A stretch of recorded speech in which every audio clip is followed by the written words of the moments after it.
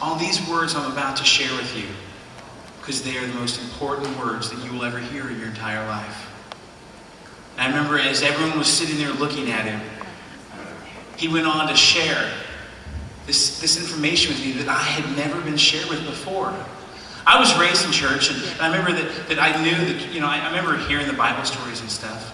But for some reason, that night, in one moment, it was like the truth just came and hit me upside the head. It was just like that. I was just like, and he went on, and he opened up the Bible, and he says, I want to read this verse to you. And he went to Jeremiah, chapter 29, verse 11. And in the verse, you find this. It says, for I know the plans I have for you, declares the Lord. Not plans to harm you, but plans to give you hope and a future. For the first time in my life, I realized that I was created for a purpose.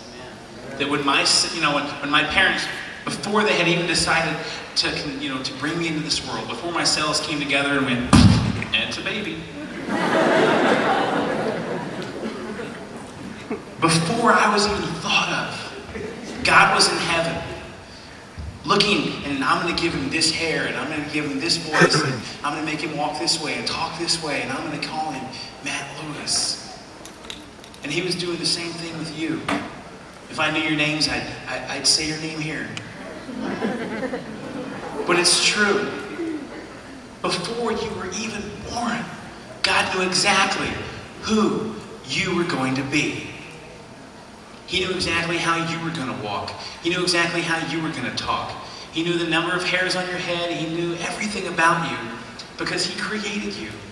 And in the moment he created you, he didn't just go, well, good luck, and throw you out into this world. Don't ever believe that for 1 second. When God created you as an individual, he created you with a uniqueness in such a way that you, as an individual person, have been gifted with certain talents, certain abilities, certain things that God has bestowed upon you to go out and use in this world.